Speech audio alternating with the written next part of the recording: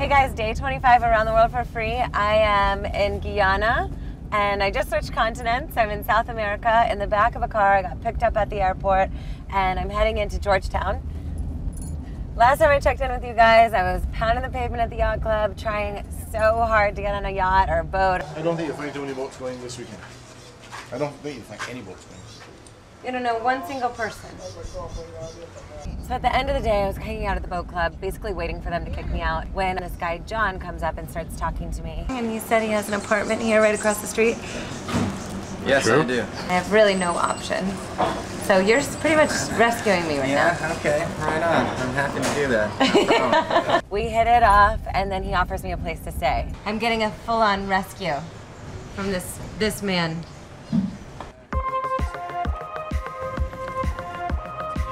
Hi. Hey guys. He lived right across the street. Oh my gosh, I love this place. Right? It's awesome. I'll find a star out in the heavens, and I'll pull it down and give it your name. It was a nice open space, a beach loft, kind of like a bachelor pad. Coconut water. Have you ever had any coconut? I love it. It's my favorite. This is a man's fridge. That's what a man's fridge looks like. Salud. Salute. My room, which is not made. You're a typical guy. I even know you're filming. I don't care. I like typical guys. You're gonna have a lot of fun tonight. Don't worry.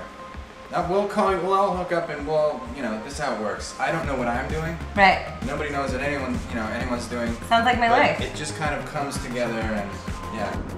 Dinner time, baby. I took a shower in warm water. I feel like a whole new woman. You smell like a whole new woman. Thank you.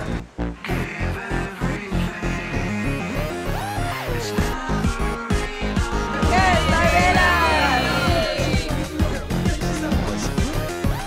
Barbados! So while all this madness is going on, this lady, Sarah, who'd been tweeting with me. I'm Sarah. Nice to meet you. Really working hard to try to get me some kind of travel out of the country. I actually bumped into her when I was hanging out with Patricia. And one of the things she did was connect me with her friend Robbie, who works at Red Jet. And he was telling me that Red Jet also flies to Guyana. So you're going to work, you're going to be flight attendant, and in return, we're going to bring you down to Guyana. It's a great place, but you're going to be in for a ride.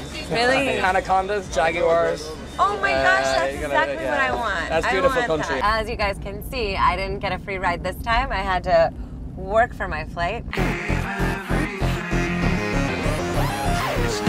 I'm back here. I will take that for you. Oh, good picture. Let me tag this baby. For your safety, you should always keep your seatbelt fastened at all times while seated. Do you guys want anything to drink or eat? Do you give them the whole bottle? The sandwich? The ham sandwich?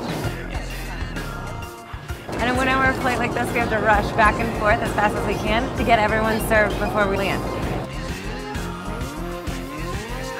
Thanks for showing me. Thanks for all your help today. You were really good. Nice, you helped out a lot.